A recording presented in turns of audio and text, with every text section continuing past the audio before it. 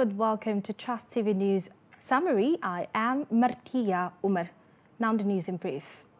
The Nigerian Senate has resolved to appeal the recent judgment of Federal High Court sitting in Umuahia, nullifying Section 84, subsection 12 of the newly amended Electoral Act 2022 as passed by the National Assembly.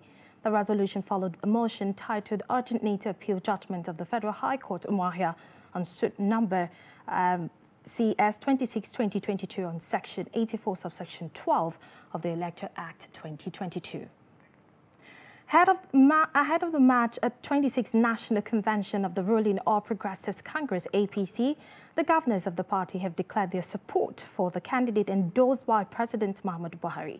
The governors stated this on Wednesday after a meeting with President Muhammadu Buhari led by the APC Caretaker Committee Chairman and the Governor of Yobe State, Mai Mala Buni. The first female U.S. Secretary of State, Madeleine Albright, has died on Wednesday at the age of 84 after battling with cancer. Albright, who fled the Nazis as a child in her native Czechoslovakia during World War II, rose to become the first female U.S. Secretary of State and in her later years a pop culture feminist icon. And lastly, in sport, days to first leg of the qualifiers of Qatar 2022 World Cup, executive arm of Confederation of African Football (CAF) are meeting to discuss modalities and logistics surrounding the games. The executive body will also approve dates for upcoming 2023 African Cup of Nations qualifiers.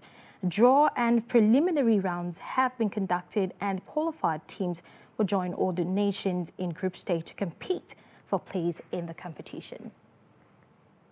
And that rounds up the news summary at this hour. Thank you for joining. I am Martia Umar. For more updates, join us on all our social media platforms.